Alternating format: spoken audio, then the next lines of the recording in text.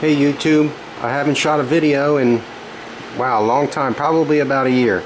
But I'm going to go ahead and do an air conditioning performance test.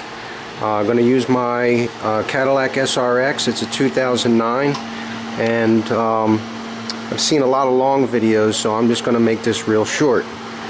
I went ahead and closed all of the vents except the center vent.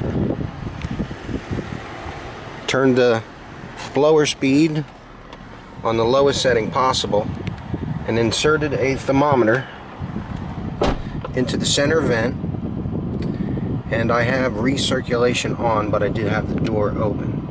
And eventually we are going to get a temperature reading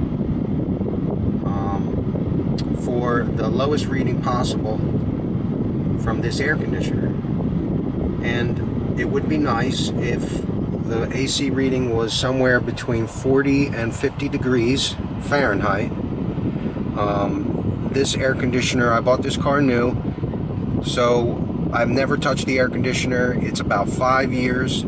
I had pressure gauges on it. It's a little bit low, nothing major, and we have a temperature reading of about 50. Now this is Florida. And let me see if I can zoom in. What we have here for our temperature reading today is 85 degrees Fahrenheit. So the air conditioner could do a little better. But I'm probably not going to go ahead and recharge it at this point.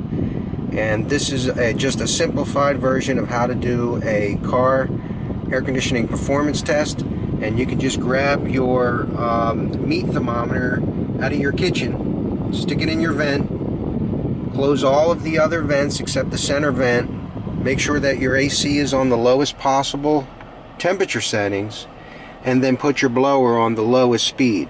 And this will produce the coldest air, and then you can compare your results with about a range of 40 to 50 degrees.